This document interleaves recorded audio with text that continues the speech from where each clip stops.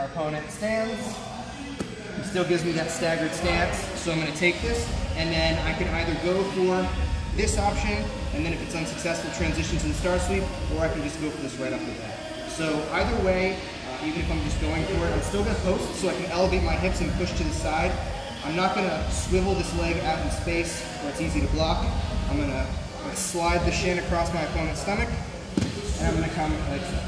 So I can either have this leg posted, and I can stand, or if I land with both knees down, I'm going to use my lat, and I'm going to hyperextend his leg to take him backwards.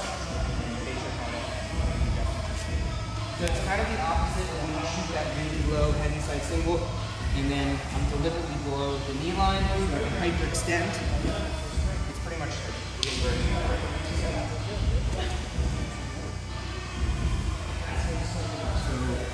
So here, I take this leg, I'm going to go for the sweep right off the bat without trying the other one, and I'm going to deliberately put both my knees down so that I can drive backwards, kind of face in, I'm pulling this up, and I'm rising here.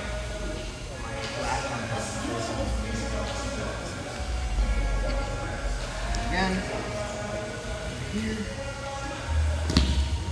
And of course, I'm not going to get out here. So, once more.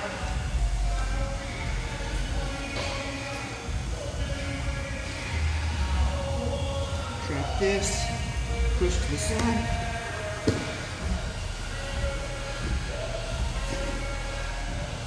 Variation of the star sweep there. Any questions on that? Let's give that one a shot. 1, 2.